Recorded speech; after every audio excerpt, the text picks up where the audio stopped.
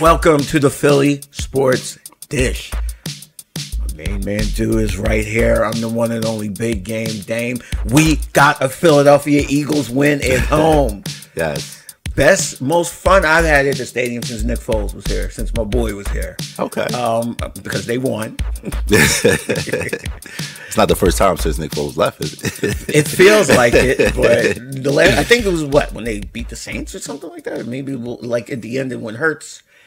It's been a while. Yeah, I think that's the Saints was the last home win. Yeah, it feels like, and it's New Orleans again. Good looking out. So let's talk about it. Your overall reaction, and then we'll go into a bit more details. I'll tell you what. This is the compliment I can give the Eagles. I forgot I was evaluating. Like, I was watching the game, and it was just like I was enjoying the game. I wasn't like nitpicking every decision that Jalen Hurts made or trying to critique everything in defense. Like, just for a little bit, I actually was just enjoying the game, and I just started like, oh man, they're playing good football, and it was a breath of fresh air. It was nice, it was like, man, maybe if things break right, we might have something this year. Like for the first, I think it was the first time I started daydreaming a little bit, if that make any sense. Yeah, and especially like fans always look ahead. You look at the schedule.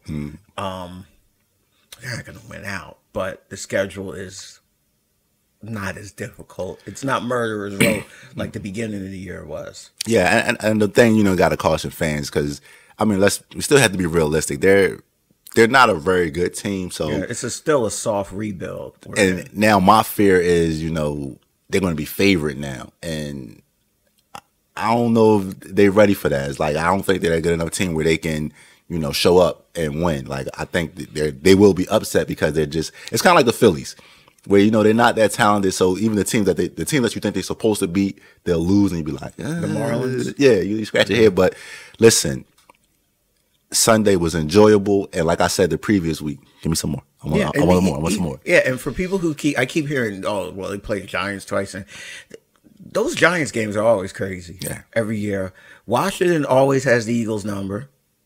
There's always a crazy game there. It's always a struggle. Even when the Eagles beat Washington, it's a struggle, just historically. Yeah, and I think that the best thing you can say actually is like, we're 12 games in, and you want more. It's like there's still some season there. It's like you're just not like, oh, I gotta watch this because I gotta do the podcast, or I just gotta make sure I'm on top. Like, I'm looking forward to Sunday. I'm looking forward to the Giants game. It's just like, and to be honest, I wasn't expecting that when the season started. Yeah, so let's do this. Let's do 3 quick evaluations. Let's do the coach, the quarterback, and the defensive coordinator. All right, so let's start with Sirianni. What do you think about what's happening with him?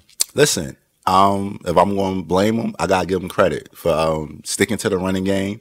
That has been what's working. And until somebody stops it, why change? So I'll give him credit for that. So I have no qualms with Sirianni right now. So these last few weeks, tip of the cap. Yeah, he's a different type of person altogether. He's definitely learning on the job, but you got to give, like you say, you got to give the devil his due. Like, he is sticking with what works. Yes. Despite what the owner wants, and you have to do that. And one of the things, I always talk about this in the podcast, one of my gripes with NFL coaches is their unwillingness to change. And we saw that the first 6 games of the year with Sirianni. So, you got to give him credit for that. So how about Jalen Hurts? Is the Jalen Hurts turns? Now you look at national media is so this is the worst. People, y'all got to stop watching ESPN and all these stupid shows. You just watch this, okay? All right. So what do you think about Jalen Hurts? Kind of piggyback off what I said earlier. I was enjoying it. Like, I wasn't so much in evaluation mode. It was like he was making good plays, and I wasn't thinking, is this the guy? It was like I was just enjoying the performance. So I thought The Denver game, he played well. The Atlanta game, he played well. Those 2 games I point to. But I thought this game was just as well. It was just like, okay, he's starting to show a little consistency. He's starting to make better decisions. And at the end of the day, every quarterback's going to miss a throw or 2 a game. Not in Philadelphia, though. I saw Brady miss 2 throws on the Monday night game, and I'm like, I don't think this is the guy anymore. Like going off of Jalen Hurts haters. And overall, like I said, I was impressed. Even when, the Eagles took their foot off the gas in the latter parts of the game, and to see him get that rushing touchdown to, put it on ice. Like I tell you what, he's in command. And, 18 runs. And it's impressive. 18 runs. Well, listen, when you let the quarterback decide if he's going to run or not. He's going to run 18 times. And that's exactly, a young quarterback's best friend is his running game. Mm-hmm. And I think that's why you see the improvement in Jalen Hurts. It's not a coincidence. It's amazing. And I'm not an NFL, none of us are NFL coaches, but it's amazing what happens when you, as a quote Eagles fans, run the ball. It's amazing what happens for a young quarterback, especially one with his athleticism, because you put the defense in such a bind, and it's kind of like the Lamar Jackson effect. I'm not saying that's who he is, but you really make defenses. And they have to make a decision. Yeah, it's like do you go? And when you watch some of the film of that game, the Saints defenders, they didn't know what to do. And shout out to the offensive line. It was physical. So let's wrap things up. The defense, because they've been getting murdered this year. One of the historically worst defenses in the history of the NFL. Are they settling down, or what's going on there? Listen, in this show, we got to be fair and objective. And the Saints were missing 2 offensive tackles. They were missing their guard. They was missing Alvin Kamara. Their quarterback. Yeah, so, I mean. The receiver, the top receiver. I would hope that this is what they should have done. So they did what they should have done is what I'm saying. It's hard to really get excited about that because that wasn't the Saints. Yeah. But at least they didn't embarrass themselves. Yeah, and the thing that you take away from that, Eagles fans, is that was a good defense. Mm-hmm. That was an excellent defense the Eagles played against and, put up 33 points. Controlled the game from beginning to end. Controlled it. Yeah. All right. So speaking of controlling, talk about some point guard play. We're going to move on to the Sixers. And instead of doing as the Ben Simmons turns, we're going to do as the Tyrese Maxey turns, because it's interesting, before the show started, we were talking about his progress, okay? You talked about possibly moving him. Looking at the way he's progressing, you may have something here in a year or 2. See, but here's the catch-22. Yeah. Embiid is the elephant in the room, and the question becomes, when Maxey gets to that level, where's Embiid at? Yeah. And sometimes, listen, in life, you got to give to get. So now I'm to the point where if Maxey is in the trade, it better be a bona fide big time player coming back. Yeah. But it's a tough situation because the thing is, you don't want to waste Embiid's prime waiting on Maxey. But this is the thing, Sixers fans might have to be patient, and you might have to, and this is just my personal opinion, you might have to just take this time and just be like, look, this Joel Embiid era, keep your fingers crossed, all right? Tyrese Maxey's the future. You can't win without a star. This kid's got a chance to be a star. When Embiid's, and we were talking about this earlier, when Embiid skills, whatever happens with Embiid, he's going to be your guy. Tyrese Maxey. So I'm using this to a lesser extent because we don't know how this kid's going to turn out. When Kobe first started, it was Shaq's team. And then I'm using this as an example. I'm not using this level. I'm just saying. All right. That's why I prefaced it. Okay. I'm just talking about what happened where, at Shaq age, it morphed into Kobe's team. Let me ask you a question then. The famous saying, a bird in the hand is better than 2 in the bush. So if you were able to get somebody that we can agree that is better than Maxey right now and had to put Maxey in the deal, are you reluctant to do that? Yes, because he needs to be a star player where we got, let's put a cap, let's just say a soft cap on Embiid with all his issues and injuries and all this, 3 years. Okay. I need to have 3 shots at an NBA title in these 3 years with this player that I'm going to get if I move Simmons and Maxey for whoever it's going to be. And to me, if I'm moving Maxey, that means Bill. That means Lillard. That's what I'm saying. It'll be somebody where it has to be. So I agree with you there. Where it's got to be somebody who's for the next 3 years. Because I'm thinking if there's two ways you can do this at this point with this Simmons nonsense. You can either start looking towards the future where you're like, Maxey's our guy. You cannot win without star power. We don't know what's going to happen with Embiid because of all of his issues. Okay, hopefully by the time Maxey's up there 3-4 years, we'll have an older Embiid who's not banged up, not as athletic, but he's so talented. He's still going to be a good player. And Maxey will be the guy, and you build around that.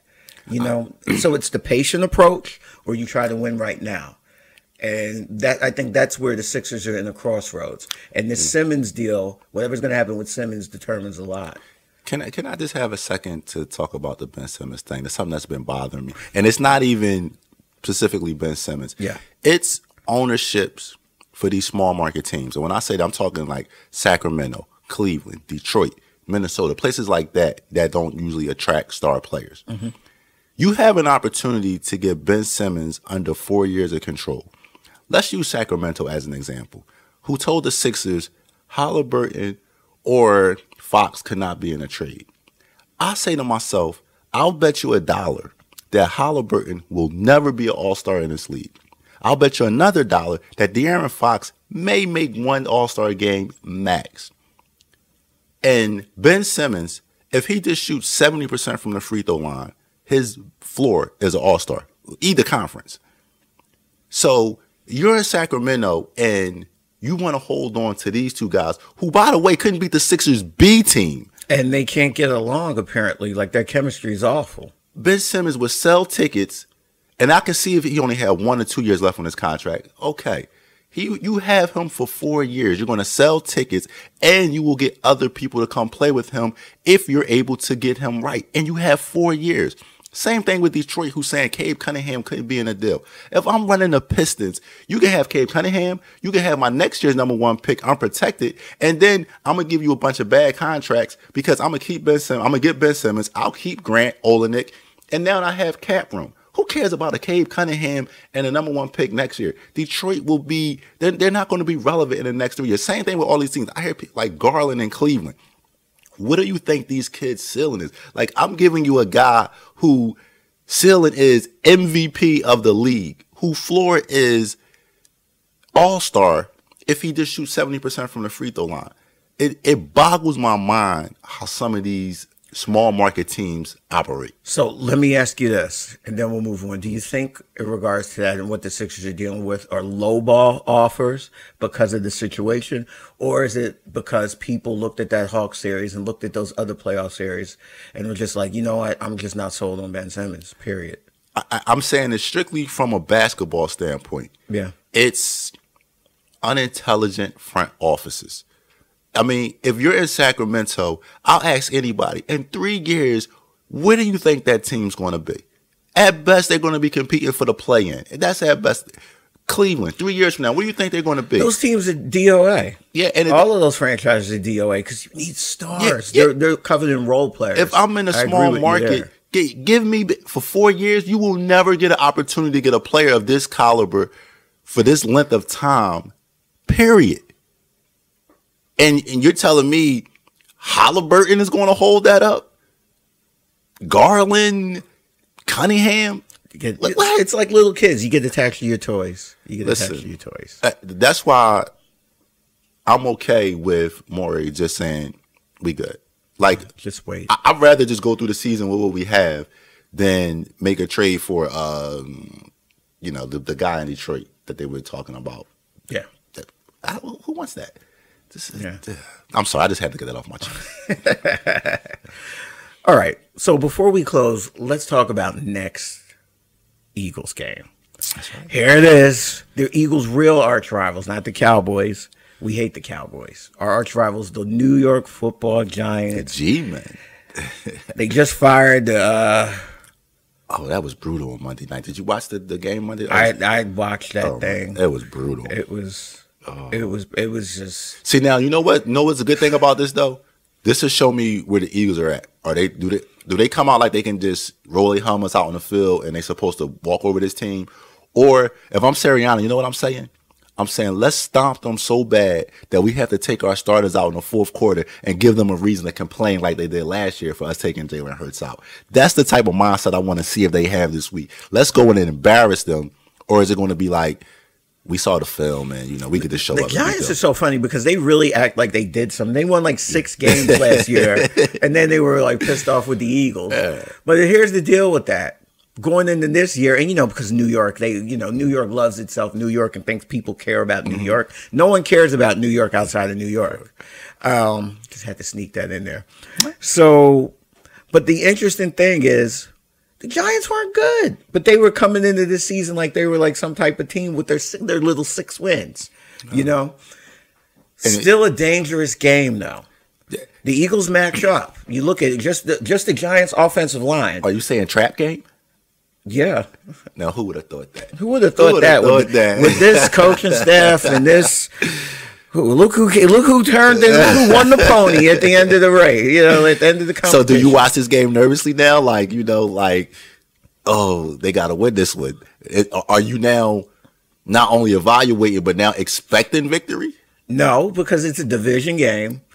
I still need to see more about how this coaching staff and how just this season, how they handle the spoils of this season, the ebbs and flows. I'm not sold on that. It's curious because the Eagles' defensive line actually does match up with the Giants. Everyone matches up with the Giants' offensive line. There's high school defensive lines that match up with this Giants. The 2 of us match up with the Giants' offensive line. And that's what I'm talking about. Are they going to take this game for granted? And the thing is, I don't think the Eagles would have thought they would have been in a position this year where they're looked at like they could take somebody for granted. So it's going to be interesting to see how they come out and play. Yeah, and you're right. The mentality needs to be, we're going to come out and take your lunch. Yeah. And keep it moving. If I'm Sirianni, I tell them, like, what, they wanted to complain? Let's give them a reason to complain about taking our starters out this week. So, because tell you what, come the fourth quarter, we taking our starters out again.